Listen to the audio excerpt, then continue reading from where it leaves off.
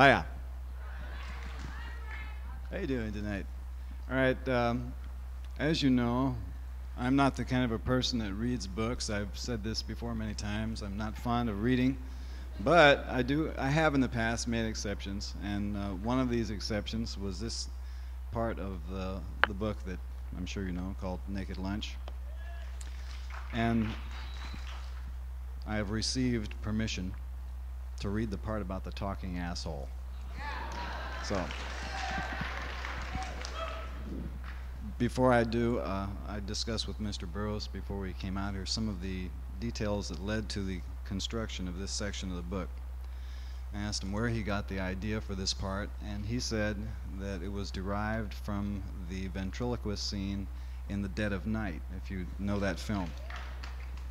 And I had a little bit of trouble following that for a moment there until he made it all very clear to me by saying that it was like when you have a ventriloquist dummy and suddenly the dummy starts talking for you. And so with that introduction, I start on page 132, and it goes like this.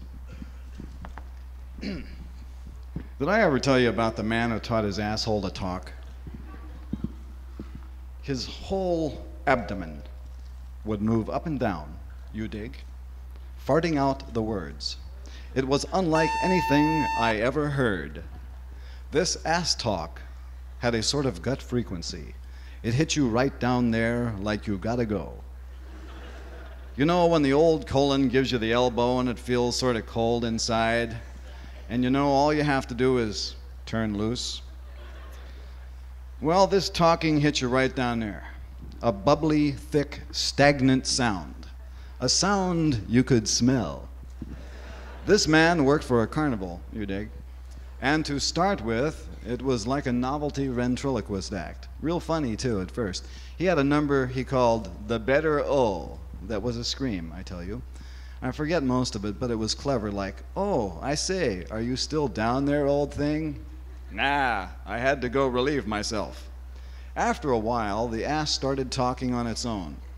He would go in without anything prepared, and his ass would ad-lib and toss the gags back at him every time. Then it developed sort of teeth-like little raspy, incurving hooks and started eating. He thought this was cute at first and built an act around it, but the asshole would eat its way through his pants and start talking on the street, shouting out it wanted equal rights. It would get drunk, too, and have crying jags. Nobody loved it, and it wanted to be kissed, same as any other mouth. Finally, it talked all the time, day and night. You could hear him for blocks screaming at it to shut up, and beating it with his fist and sticking candles up it. But nothing did any good, and the asshole said to him, "It's you who will shut up in the end. Not me, because we don't need you around here anymore. I can talk and eat and shit." After that, he began waking up in the morning with a transparent jelly like a tadpole's tail all over his mouth. This jelly was what the scientists call UNDT, undifferentiated tissue, which can grow into any kind of flesh on the human body.